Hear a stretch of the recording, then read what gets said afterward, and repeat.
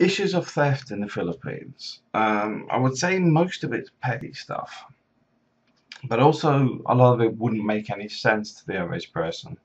Um, for example, a friend of mine is Filipino, owns several pharmacies.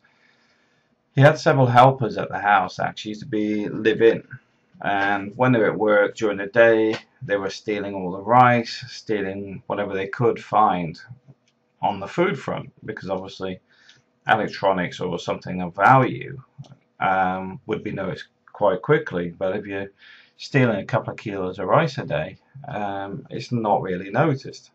But obviously, if your food bill starts shooting up, you notice over a period of time. So, in result, those people weren't living. They were stealing rice for their family and stuff, because they'd have members of family turn up at the house when they knew the owner is at work, and basically taking the food back up to the village or wherever they came from. Now, some people go, "Oh, well, yeah, but we should be helping these people." Blah. These are thieves. There is no reason for them to be stealing A, the quantities of food they were stealing, but B, to be stealing at all. You're already given them a job. You've given them a place of living, food, a salary, etc. And then on top of that, they're stealing from you for their extended family. It's theft. It doesn't matter how you look at it, it's theft. A friend of mine has a girl that comes to his house because she comes from a poor family. She's not old enough to actually work, but he lets her do housekeeping. So, she just potters around, mops the floors, that sort of stuff, and he gives her some money every day. She steals any small coins and notes that are in the house. He knows she does it, but he's got the same thing. Oh, she's poor, blah, blah. It's theft. Anything that allows theft, encourages theft, etc., is wrong. It doesn't matter rich, poor, etc. Theft is theft. It's morally wrong, regardless of what scale you're looking at. From a business point of view, this is also a major problem. You'll find restaurants do it, you'll find big businesses do it. They have regular drug testing, they have bag searches, quick pat down. Every time people go into a building sometimes for the search, but the drug tests are like every couple of weeks or something, because they know it's a big problem.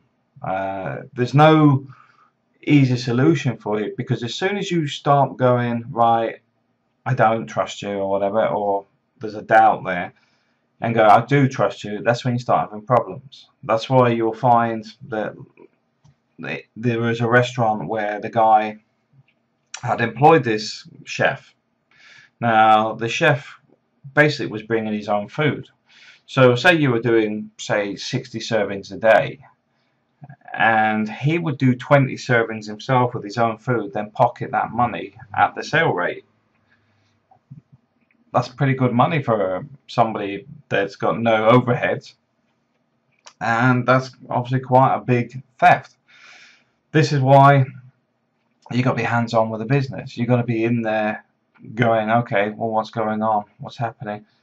Like I said, myself, when the call center, we lost one of our managers because she was having a child, etc. I just put everything on pause. It was like, okay, no work until she comes back, because I'm not there, my wife's not there, and if she's not there, then that's it. It's on hold.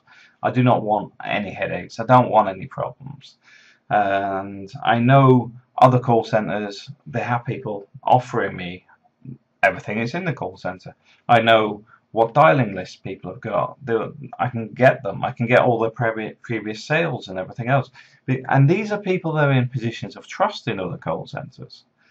This is why you have to be very careful. I run my own servers. My servers are basically sat under my desk in Spain. I took the hard drives out. I'm not there.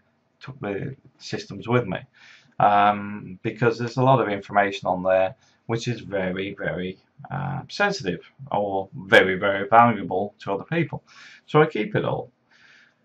This is the sort of extremes you have to go to sometimes to make sure that you have no headaches. Because if somebody got hold of somebody's sales data, for example, off one of my drives, and then went through an entire sales list, then I may get a client call me up and say, you know, Matt, what's going on? You know, I paid you for these sales, and I've just had my main competitor take them all from me because he's gone round and undercut me because he's got the full list, etc. This is why it's important you're very sensitive with your business. Your business is yours. You know, I know in the Philippines a lot of people say, yeah, but it's your wife operating it. Yes, but you can sit in the ivory tower and basically keep control of things. You know, although your wife is running it, etc., you need to make sure you've got all the security in place to make sure you're not getting ripped off somewhere.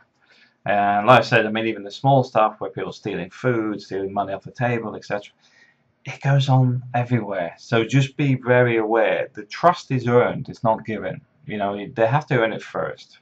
You don't automatically trust people. A lot of Filipinos expect to be searched and whatever. If you don't, it's seen as a weakness because you've been stupid enough to let them just do what they want. And as such, leave yourself open to abuse. Because Filipinos do it to each other. You know, it's Filipino businesses will search their employees. Filipino businesses will do drug tests. Filipino businesses are very strict on rules, etc. So don't just assume that, oh, it's a bad foreigner, etc. He's being so strict with the employees. No, because everybody does it because you have to. If you don't, you'll go bankrupt.